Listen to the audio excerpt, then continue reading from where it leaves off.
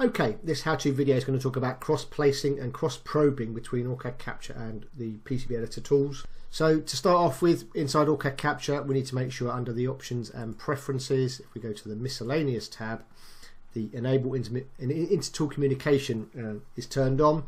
We would then effectively run the design sync command, so PCB design sync, which effectively imports the schematic into the PCB and gets the two talking to one another.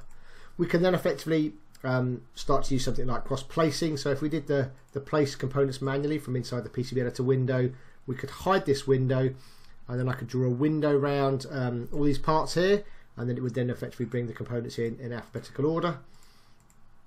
So this is what they're classed as cross-place. So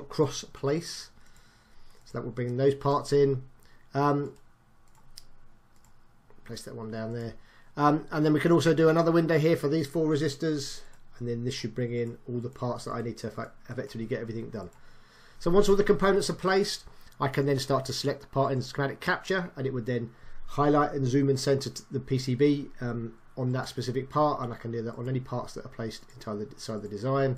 That's also going to work on net, so I can individually select a net, and you can see this is actually netted a net here. Select another net.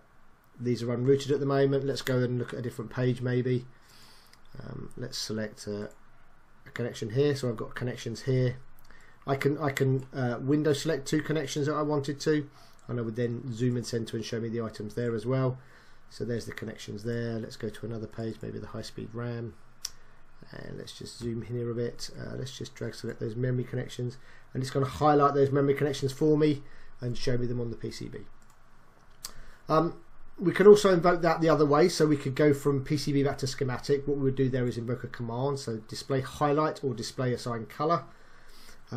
Using the find painter drive, what I'm specifically looking for, I could then effectively select a net, and it would then open that up on the schematic, and you see it's going to highlight that on the schematic design there, and zoom in on it as well. So we could obviously select the net there, and it would then highlight for me. Okay. We can also, let's just clear the selection, so selection set and clear all selections. And what we'll do is we'll actually de-highlight these, so we'll do a display de-highlight and we'll click on all. Once that's done, what we can do is if we invoke constraint manager, so set up constraints. Let's just get constraint manager so I can look at it. Let's go and look at one of the nets. You see a list of all the nets here. So I could find a net here somewhere, select the net, right click, and then do a select and show element. And it would effectively highlight the net for me, show me an information portal about that part. Let's find another one. Let's just go and find maybe the DQ15. So if I double click on it, it would then zoom and center and show me that inside the PCB.